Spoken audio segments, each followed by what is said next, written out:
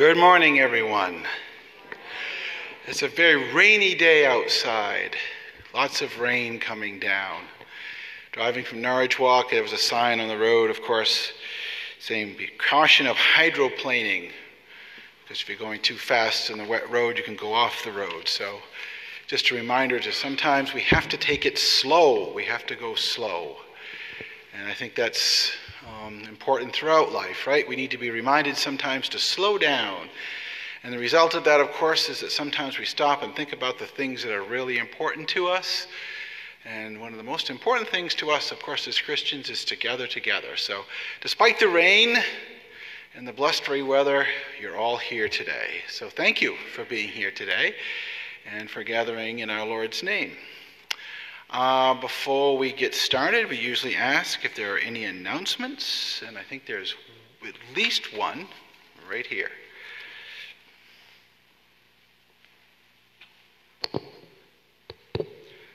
Morning. Happy St. Patrick's Day. I hope you're all wearing your green. Anyway, I'm Don Carnegie, by the way, if some of you new folks don't know me. I'm a trustee, Property Committee Chairman, Lyles Fund Administrator and Spender, also the project manager for all things that need to be repaired and upgraded around this big facility. I thought I'd stop this morning and tell you about the plastic and the bucket that you're walking around when you come into the sanctuary. Mm-hmm. It's not a roof leak. It is masonry that needs repointing in the bell tower. I've had two contractors look at it. I don't have a price now, but just yet. They're coming. We'll probably try and do something in stages because it's not going to be, how should I say, less expensive. So that bucket and the plastic may be there for a while because even when the rain stops, the masonry has acted like a sponge and it'll keep dripping even when the sun is out until we warm up and it dries out the tower. Because of probably global warming, who I know you've all heard about, the last few years of wind-driven rain and so forth and so on has soaked the mortar joints and they act like a sponge and it keeps draining down the inside and outside of the bell tower. And choir, by the way, that's why that hallway is wet upstairs when you walk into the choir room. So we'll try and fix it, but it's going to take a while. And anybody listening, if you'd like to contribute a lot of money to help, we're always here. Thank you. Thank you, Don. Very well said. Are there any other announcements this morning? Anything that needs to be mentioned? If not,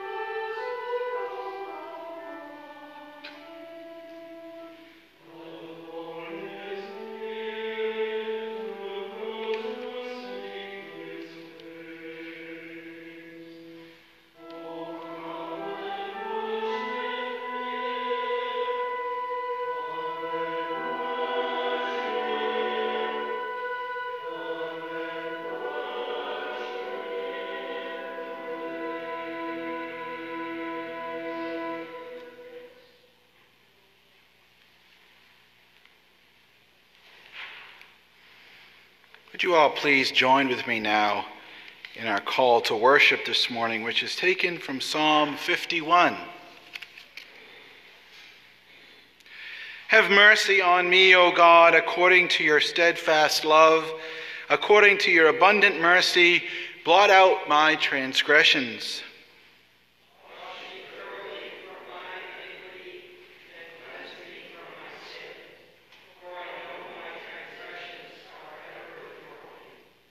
Purge me with hyssop, and I shall be clean. Wash me, and I will be whiter and purer than snow.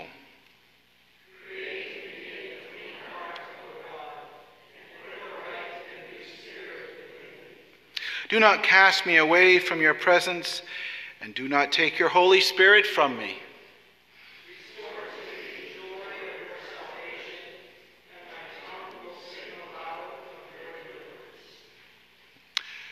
May we sing of that deliverance. Stand and sing together hymn number 286, which is in the New Century Hymnal, Spirit, Spirit of Gentleness.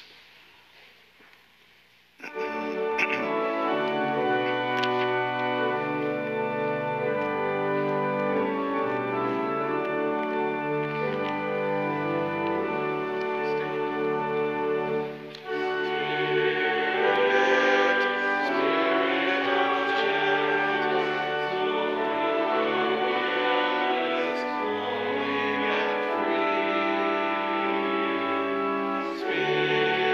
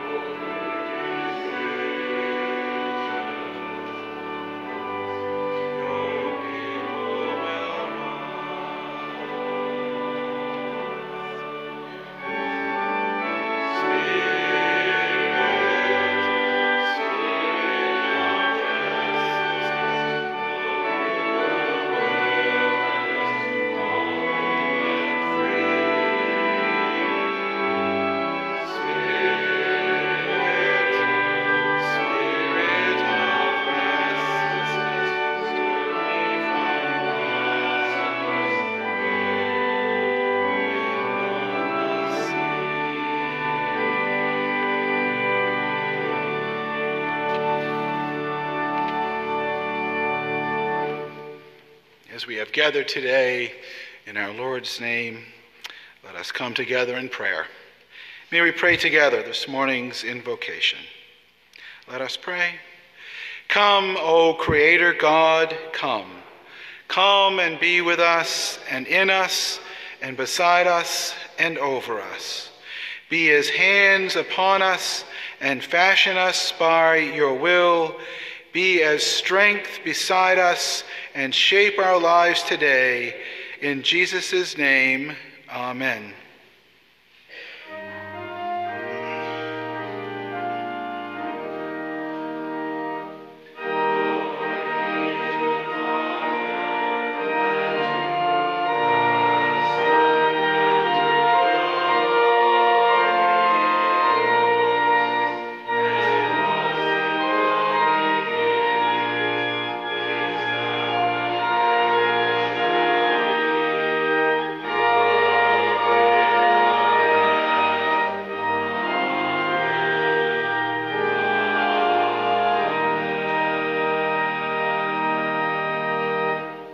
Please be seated.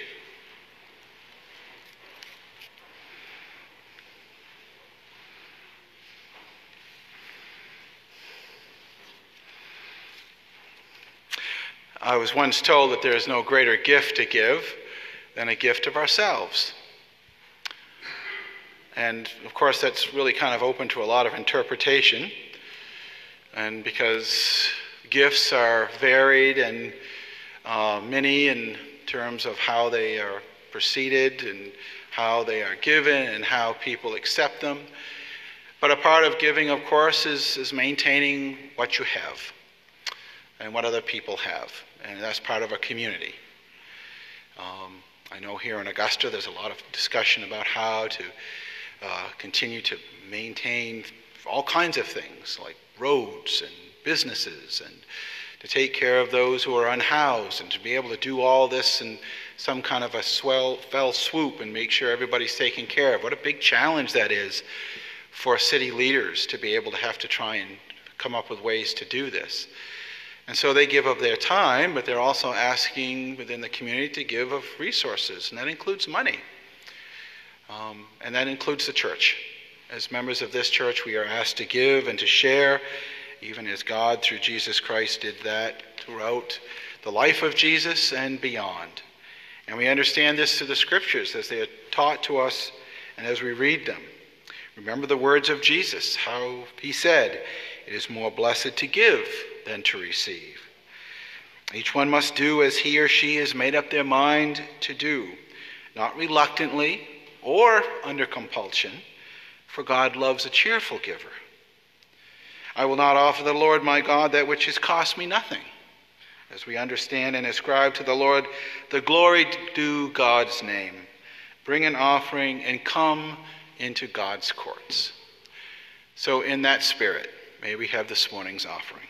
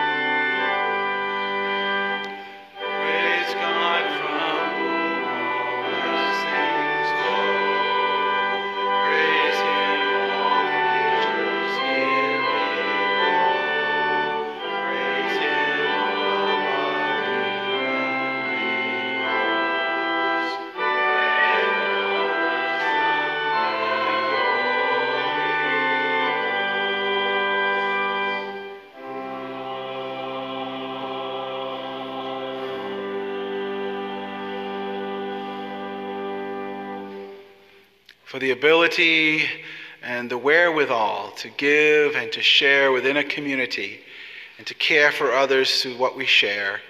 We give thanks, God, for that and for so much more.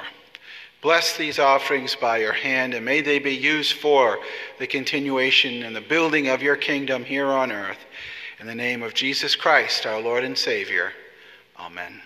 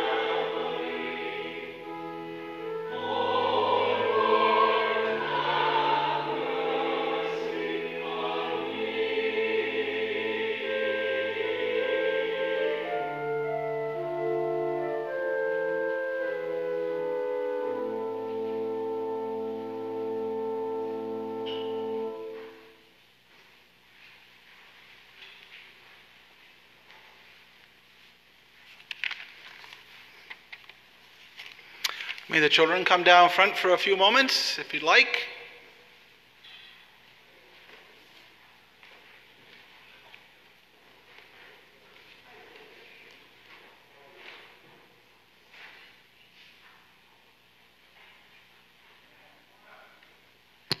Come on up. Come on down. I'm going to stand up today a little bit because I want to show you something. You know, one of the things... Hey, Brooke. Come on, Ava. Come on up here. Watch out for that cord. You're good. One of the things we're going to be talking about and kind of thinking about today as a part of our church service is being obedient. That's a big word, right? It's a big word. And really what it means is that when somebody is in a place of authority, somebody like a teacher or a mom or a dad or a grandmother or a grandfather or somebody like that asks you to do something, that you're willing to do it, right? What do you think, Ava? You got your hand up. What do you think about that?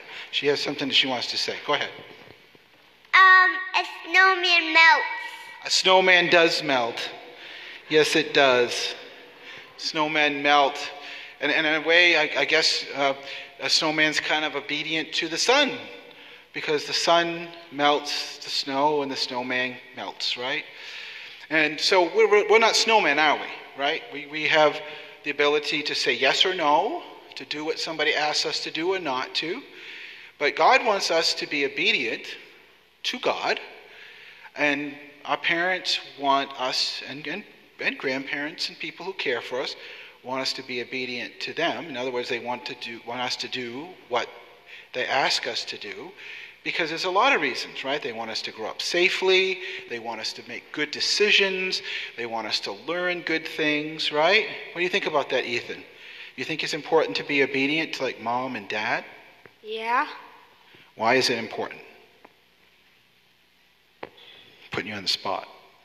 I don't know. Is it because you love them? Yeah. Yeah, you love them. So, yeah, I'm pretty sure you do. I'm pretty sure you do. See, one thing God doesn't want us to do is to be obedient because God says, do it, right? So in other words, it's kind of like this toy. I was showing Ethan this toy this morning. You know, God doesn't want us to be like a wind-up toy. This is a wind-up toy. God doesn't want us to be like this, you know, that somehow we just get wound up.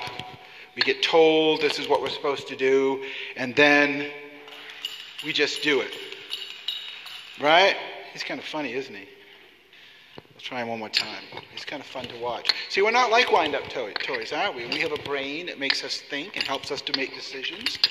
And so God doesn't want us to be just wound up and do what God wants us to do. Right? Do you think you're a wind-up toy like that? I don't think so, right? No, God wants us to be obedient because we want to. Because we love God, right? God doesn't want us to do things just because it's just the thing to do and we're supposed to, like a wound-up toy, you know, wind us up and we go and do it. We do it because we love our moms and dads and the people who care for us. We love our teachers in a way because they're teaching us how to learn. And so we want to be obedient. That's what God wants us to do. He wants us to be obedient, not because we have to, but because we want to. Ava, you have something you want to say to that? The tomato melts all of the snowman. Yeah, I think I understood that. You love your mom, right? Yeah. Yeah, so that means that what? You should try and do what mom asks you to do, right? When she says to, for example, to clean your room or to pick stuff up. You don't do it because you have to. You want to do it because you want to please your mom, right? Yeah. Yeah. So I think that's really important to understand that God just doesn't want to do things because we just have to do it, or God tells us to do it, or that we're scared of God. We shouldn't be scared of God because God loves us. We should do it because we want to. Ethan, you want to say something about that? You dropped. That's okay. He's all right. He's just down there waiting to get wound up again. He's not like us, right? We have decisions to make, and the hope is that we do the right thing and show care and love for the people who love us by listening to them and obeying them. Right, Ben? Exactly. Let's pray about that. We thank you, God, that you create within us a heart that's willing to listen and to understand. And we just pray, God, that each of us, because of the love that we have for you and the people around us that care for us, that we'll listen to those who help us and want the best for us. We ask this in Jesus' name. Amen. Now walk slowly because you have something special today as a part of Sunday school. I think you're going to have a musician come and talk with you about a particular composer.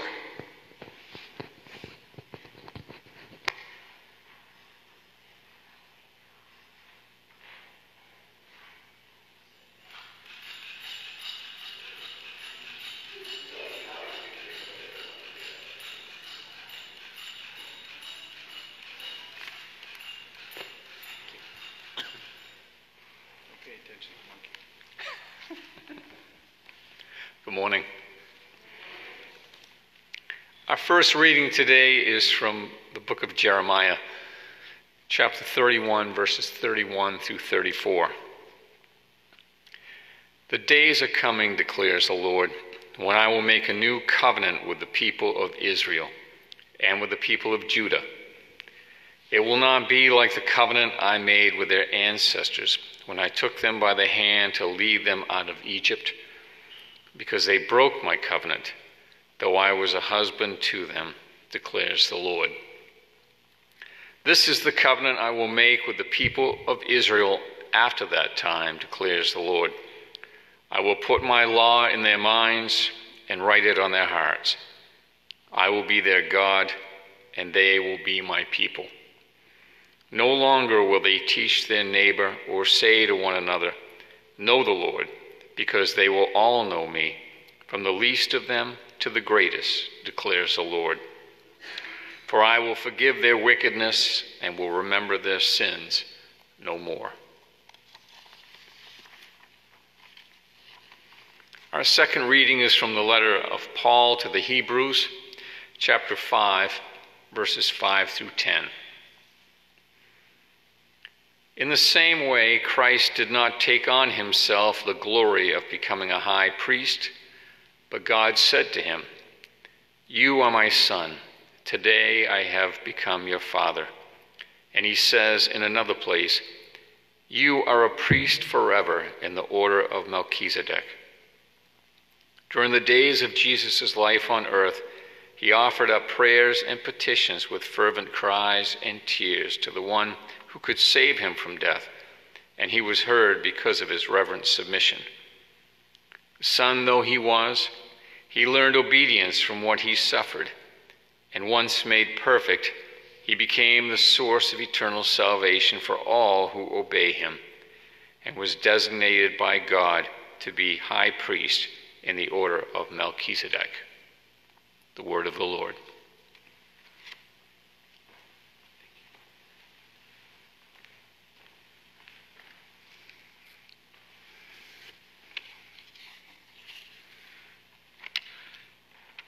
This morning's gospel reading is taken from the Gospel according to John, the 12th chapter, verses 20 through 33. Now, among those who went up to worship at the festival were some Greeks. And they came to Philip, who was from Bethsaida in Galilee, and said to him, "Sir, we wish to see Jesus." Well, Philip went and told Andrew. Then Andrew and Philip went and told Jesus.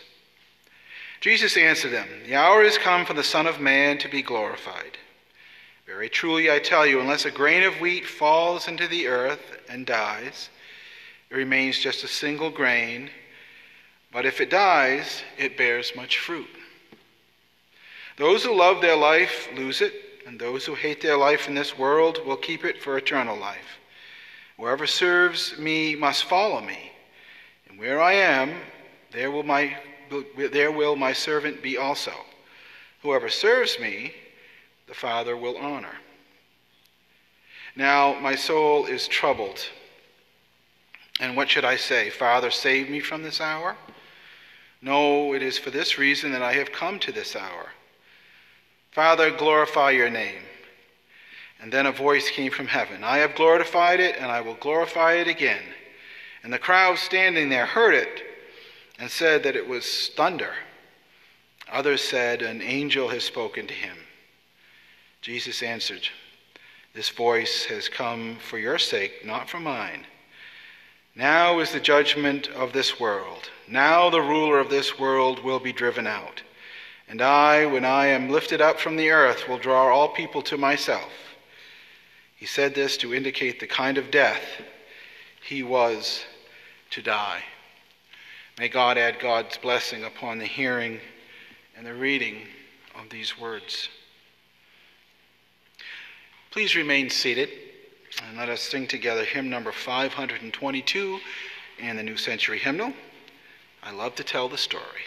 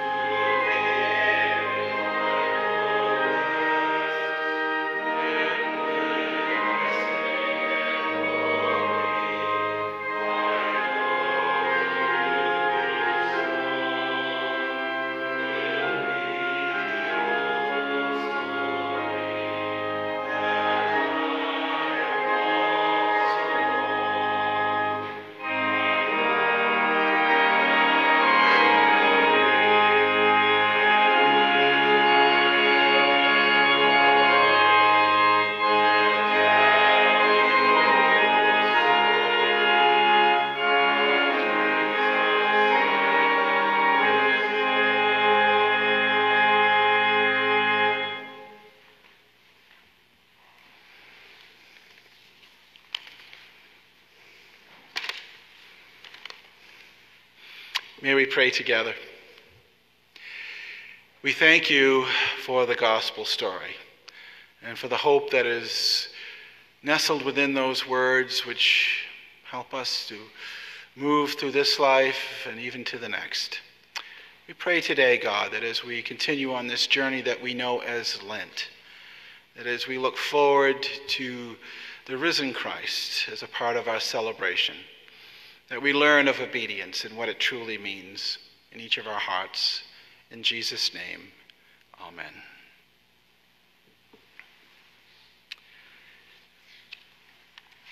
Obedience. It's one of those aspects of our faith that is either it seems to me, kind of welcomed in by folk and saying, yes, I am obedient to God, I am obedient to the gospel, I'm obedient to those who in places of power. And then there are some, like I was, and tend to still be, to question places of power or even question exactly what obedience means. What does it mean to be obedient? Particularly as a part of our faith. I read this story that comes out of antiquity about a Sir Leonard Wood. True story. And he visited the King of France, and the king was so pleased with him coming that he invited him to dinner the next day. And so the next day came, and Sir Leonard went to the palace, and the king, meeting him in one of the halls, said to him, "Why, Sir Leonard, I did not expect to see you. How is it that you are here?" "Did not your majesty invite me to dine with you?" said the astonished guest. "Yes," the king said, "I invited you to come, but you did not answer my invitation." So that was when Sir Leonard Wood uttered one of the choicest sentences of his life, which kind of rings down to us today. He replied, "A king's invitation is never to be answered, it's simply to be obeyed." I read that story this past week, and it kind of resonated with me in all sorts of ways. Is that how we are to look towards those in places of authority? Is that the way we are to look towards God? I'm not sure. I also read about, and I might have shared this with some of you at a different time, but it's worth speaking about again today. I read about during the Great War, that is World War I, when it broke out, what was known as the Australian Commonwealth, which was Australia, which was a part of the Commonwealth of England. They were asked by England, by Great Britain, if they would offer some support. And of course they said, yes, what would you like us to do? And the reply was very adamant from England at that time. It was, build us some ships. We need ships to fight this war. We need ships, warships. We need ships that will, bring cargo and bring supplies back and forth. Build us ships. But it's interesting to note that the Australians didn't build ships. History shows this. They did not build ships. They tilled fields. They sowed seeds. They reaped harvests like crazy. And they decided to send food to England. They decided to send food. And they put grain into sacks. And they gathered up all these sacks of food, tons of food, brought it down to the water's edge, to ship it over to England, to put it on ships. But there weren't any ships. Remember what England asked for? They asked for ships. And the ships never came to pick up the food. And so mice got into the grain, and they found not only getting into the grain, but they found their way into the Australian countryside and into the towns, and they were carrying diseases. And part of the disease was some sort of a disease that caused blindness and deep illness. And so people were blinded and were sick. And all the time, the understanding was, at least from England's point of view, we asked for ships. We wanted ships. We didn't want all that. And the result was, of course, something that was really horrendous that happened. This reminds me of the understanding of obedience and the consequences that can come about when we are not obedient. That is, when we don't listen to the needs that are passed on to us from those who may be in places of power or from those whom we ask to help. I mean, really, when you stop and think about it, all the Australian folks had to do was just obey. They just had to listen to what England had asked them to do. Instead, they did almost just the opposite. And I think that's the other thing I'm reminded about with being obedient, is that when those in places of power, or particularly when our Lord asks us to obey, it's not for some kind of covert reason. It's because it's what's best for us. It's for what's best overall. It's the greatest good. That's what God wants from us. Not to put us through some kind of a abstract kind of way of living in which we're trying to figure out or guess what God wants us to do. God says, just simply obey me. As the song says we're going to sing in a little bit, trust and obey. It's not a trick question. It's not about trickery. It's about doing what's best for us in God's name. So, what about this, obedience? Well, I have to say this as well, that obedience has never been one of my favorite subjects. Growing up, I was always kind of pushing back like so many young people do, and part of me still has this kind of a little bit of a edge to myself where I want to question authority or exactly what authority is. It's hard for me. And apparently other people feel the same way. And I hear about it all the time as a part of my kind of work or also as a part of my daily living with people. You know, the idea of kids obeying parents is sometimes there's a big gap there and a lot of problems, a lot of edginess. Employees really obeying or listening to what their boss wants them to do. Patients and doctors. A lot of people come in my office and they say, my doctor asked me to do this and I just don't think it's right. I don't know what they're thinking of. I'm not going to listen to him. And it comes down to this phrase that often is uttered again by young people, but it's in our hearts and heads for those of us who don't want to obey. We say to ourselves or we say out loud, you can't tell me what to do. You're not going to tell me what to do. So, is obeying such an awful thing? Is it one of those things that just kind of goes against our grain? Today's scripture points to Jesus' example of obedience through, as the writer of Hebrews says, reverent submission. I mean, Jesus did this out of submission to God's will, knowing that God wanted the best for God's creation. The writer puts it this way: Jesus offered up prayers and supplications with loud cries and tears to the one who was able to save him from death, and he was heard because of his reverent submission. There's a kind of a little bit of a formula here if you pay attention to the readings. Being obedient is often an emotional thing. It requires us to kind of put aside our own feelings while still experiencing them and to listen anyway. It's emotional. I mean, we read that Jesus cried to God for help. Going to the cross was not going to be easy. Many times we're asked to do things in life, and you all know this, that aren't easy, but they're the best thing to do. When we're asked to obey God, sometimes it's difficult. We're asked to do things as a church, as individuals, that are sometimes hard. They call upon us to put aside our own emotions and to listen to what God wants us to do. It's emotional. And Jesus also was very quick, as an example to us, to call upon the one who was in charge to help through this process. It says that Jesus prayed to God for guidance.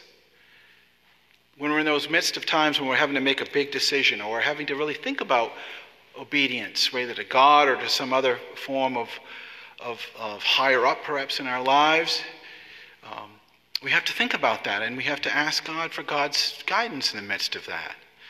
I mean, it's very important. My son-in-law, Jeremy, who's not here today, just many of you know him as the manager of Sherwin-Williams. At least he used to be here in Augusta. Now he's in Waterville, a little closer to home. he was a wonderful guy and a really good manager of Sherwin-Williams. And when he was asked or was considering moving on to another position, he took a lot of time with it. And I know it was difficult for my daughter. It was kind of difficult for me. But he was like, I've got to really think about this. And he told me, I did a lot of praying about this to really make sure this is what God wanted me to do, to know this is what was the best thing to do. But it took some time. Jesus took the time really to ask God for God's guidance and being obedient and just to help him go through what he needed to go through. We should do the same thing. You know, in those times when we're really questioning to be obedient, we don't need to just jump on the bandwagon with other people or, oh, no one's going to tell me what to do, have that attitude. Take time to pray. Think about it. Take time. My dad used to talk about taking 5. Take 5 before you make a decision. And sometimes he said to me, take 5 means sometimes 5 hours, 5 days, 5 weeks. Take your time before you do a rash decision or make a rash decision. Jesus did. And then this is important too. In the end, Jesus respected God's decision. It tells us that he respected and he gave into and understood the importance of God's decision, respecting his heavenly parent. And there's a deep sense too that when we're obedient and really take that time to have that obedience resonate within us, we come back to the great conclusion, particularly of course in our relationship to God and our faith, that God is in control. And we need to listen to that voice, if you will, that spirit in our hearts and heads above any others. Taking time, an emotional journey sometimes, but coming to the understanding in our faith that God will make the right decision for us if we're willing to listen to and adhere to that decision. In a word, Jesus was obedient to God. Obedience that is adhered to in the face of a difficult situation. Jesus faced that difficulty and adhered to God's decision in his life. And that included him having to go to the cross. Something that he at one point even says that I was born to do. So, if Jesus was obedient, why do we so often struggle with it? If we recognize that Jesus was obedient in the face of a very difficult time and obedient to those things which are difficult in his life, I mean, even at one point when he was questioned about a particular aspect of what he was preaching, he even said, render unto God what is God's and render unto Caesar, render unto the government what is theirs. Be obedient. This is sometimes difficult, isn't it? To consider all aspects of obedience. If Jesus was obedient, why do we often struggle with it? Well, I think there's some really important reasons here. Many of us feel that we need to do something in our faith to fulfill it. That is, we're kind of thinking about working to get into heaven by the use of our resources, that we need to use our abilities, and by using our abilities that somehow we're going to be good enough, do the right thing enough, that God is going to recognize us and say, hey, come on over to heaven in the end. That's not how it works.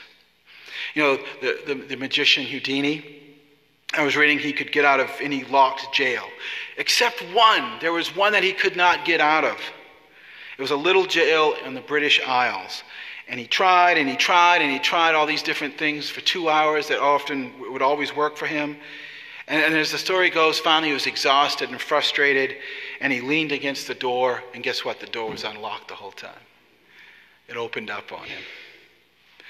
Sometimes we want to work too hard, and that really is the best way to do it. We want to work too hard for God, when all we need to do is to believe in our Lord and follow our God's lead and God's Spirit. The door is open so often we just have to walk through it, and we make it too hard. And for that reason, we push back against God in a sense of an obedience that's too hard to do, that it's too hard to follow what God wants us to do. In fact, it's very simple. God forgives us because of Jesus Christ and our belief in Christ. That's the grace. That's the way. The door is open. We just have to walk through it. Sometimes we think we have to work too hard, and we get discouraged and push back against obedience, and in a sense really isn't even there. And many of us are brought up to do it alone. We got to do it alone. We got to go at it alone. We're very stoic sometimes. But this is the big question. Can't we accomplish so much more when we work together? I mean, isn't that just kind of logical? When we try to do things by ourselves, we're limited. No matter how wonderful we are, no matter how many gifts we have, we're one person. And when we try to do things on our own, we are still limiting ourselves. No matter how good we are at whatever we're doing, we can do it better with somebody else. We can accomplish so much more when we're with other people. You read about the great Tom Brady. We all remember Tom Brady, right? Remember back in the day how wonderful he was?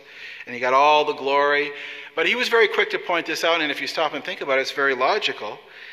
He couldn't have been the great quarterback he was without a team around him, without a line of men that protected him when he was dropping back to pass, when he had a defense that was able to stop the opposing team. And of course, there was the great coach Belichick, who was a part of this whole process as well. It took a team for really Tom Brady to be the great quarterback he was. He did not win all those games, despite what some people might like you to think, by himself. It took a team. The church is a team. It really is. We could say it's a holy team, but it's a team that does not function without reverence, obedience, and with everyone working together in a sense of that obedience, that reverent obedience to God. Giving all the while to God's glory what we do and accomplish as the community that is known as the church. That's how God set it up. That's what Jesus did when he went around the countryside gathering up disciples. Notice he didn't just grab a couple. He grabbed 12 apostles, and there was a whole bunch of other people that followed along with him. It took a team for the church to start. It takes a team for the church to stay relevant within the world. It takes all of us working together. When we start thinking about going it alone, we're pushing back against what God wants within God's church. And the idea, of course, is if we push back against it too hard, we're going to get discouraged. And obedience suddenly becomes something difficult. And then there's this, the final thing that comes to mind for me. It is a great accomplishment, maybe a greater accomplishment it would be within society to do things our way and find that success by ourselves than to find ourselves connected to other people. We become kind of obedient to ourselves, and we feel like this is the most important thing we can do, just do what we want to do, as opposed to following the examples of other people. There is nothing shameful, if you will, and I hate to say it that way, about listening to and following the example of someone else who's come before us and found success. I love reading biographies. They're very much a part of my reading time. And we lift up inventors and leaders and individuals and all these wonderful people throughout history who seemingly were able to accomplish great things out of thin air by themselves. Edison and Franklin and Jefferson and Napoleon and the list could go on and on and on. Martin Luther King. We could go on and on. They seem to just be able to do all these things by themselves. However, and I ask you to, if you doubt this, to look these folks up yourself. In reading about these individuals, all of them had many influences that they chose to follow, that is, to obey, that led them to greatness. They built upon the greatness of other people. For example, just a few examples. Jefferson's Declaration of Independence. He didn't just come up with that in his head, one day or after a few days. He built upon the European works of the philosopher David Hume, who had written many of the very same things that Jefferson put to words in the Declaration of Independence. There's nothing wrong with that. He just used them in a slightly different way. But he didn't just come up with them on his own. He was listening to and feeling the feelings and the words of another person and saying, this makes sense. I'm going to listen to this. I'm going to obey this as a part of my own philosophy. And that's how the Declaration of Independence was developed. And then, of course, Edison. We always read about, great Edison. Of course, he was a great, brilliant man. Never graduated from high school. But he wasn't without his own heroes, if you will, his own people that really brought him to the place where he was and as his mentor. He read continually about people like Newton and about Benjamin Franklin and their work, and he put them into practice in his own. In a sense, he was obedient to what they already had learned so that he could put his own kind of take on it. But he didn't just do it on his own. And then, of course, we read about Napoleon. There was a movie out just recently about Napoleon. He had his own heroes. He followed the strategies of Julius Caesar and Alexander the Great. Those are people in his own time and in his own words. He lifted up and said, yes, these are the great generals that I'm listening to in my heart and head. People don't come up with these things and do things just out of thin air. There are influences. And I would say it this way too. No one accomplishes great things, really anything, without listening to or obeying the example of another. I really dare you to try to find someone who would be able to do that. So the question comes back to us. If that's true, then why not obey the one who is responsible for everything, our Lord? We don't have to climb to heaven to get it. We don't have to work our legs off to achieve it. If you found Christ, you found the way. And if you haven't, well, then I would encourage you to do that. And put yourself in kind of a backseat position and be willing to follow and listen to other people's points of view. You know, many years ago on the political spectrum of things in the 1800s, it was very common practice in our country that whenever someone was running for, whether it be a town council position or to run for, even President of the United States, the great majority of people would flock to the person that they were not supporting. Not to hiss and to boo them, but to listen to them and see if exactly they were saying the things that they were not willing to follow. They would listen to the people that they were not supporting more than the person that they were supporting, simply because that gave them a clear perspective. And in a sense, that's what we're asked to do in the church. We're supposed to put aside our own kind of desires and things that might push us in one direction, at least temporarily, so that we can listen to our Creator, to listen to the one who is the creator of all things, that has made all things possible, and will continue to do so within each of us if we're willing to be obedient. Amen.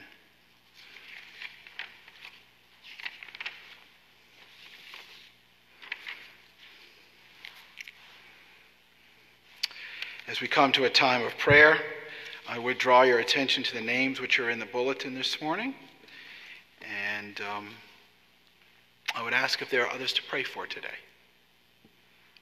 Yes, Don.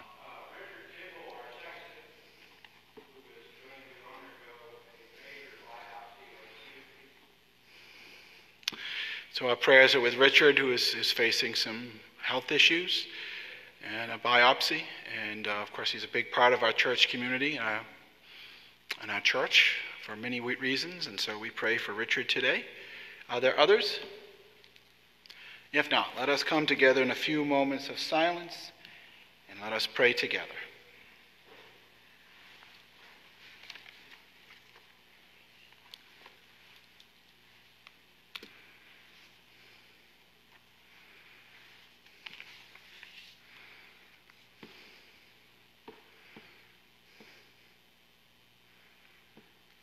Loving God, we gather in the name of Christ, who has called us friends.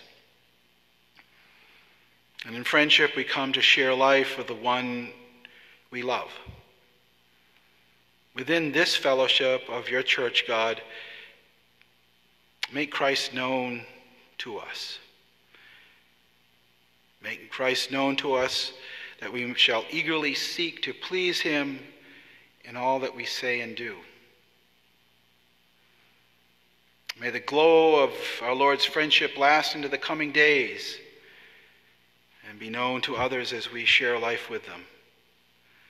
Lord, teach us that obedience is not a bad word, and in fact it is perhaps the greatest thing we can do as a part of our faith journey.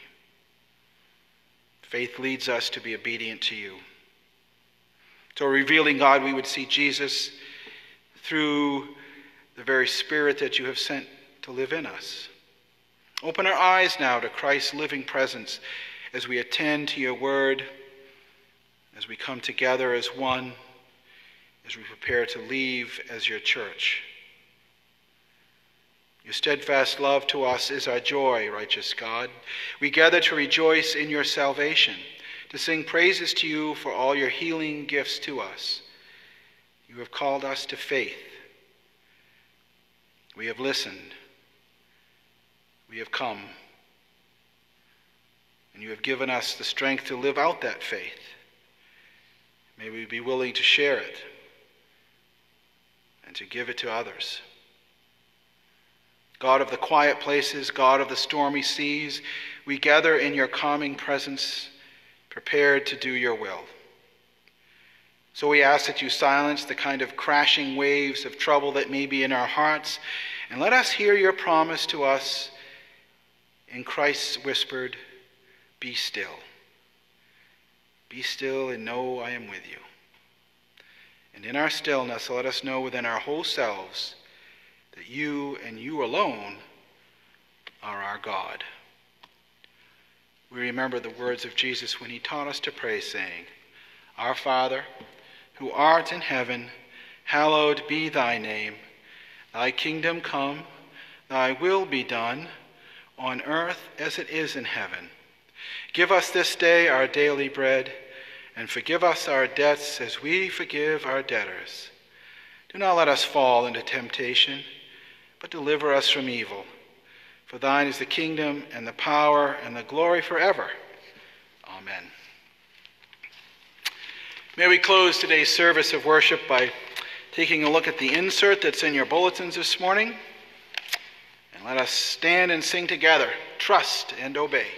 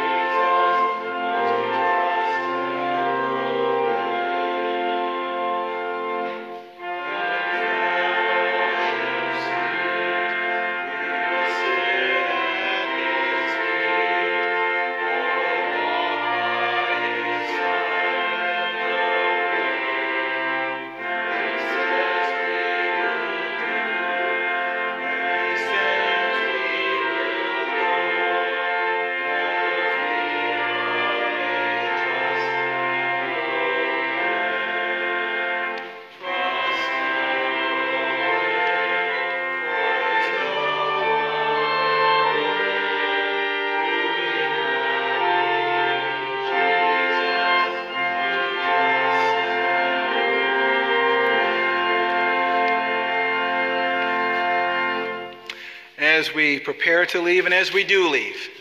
May the very Spirit of God be upon your heart and be in your mind. Share with what you have learned today. Do it by sharing your words, but also your actions with others in the course of the week and the days ahead. Go in this peace and in this knowledge of our Lord. Amen.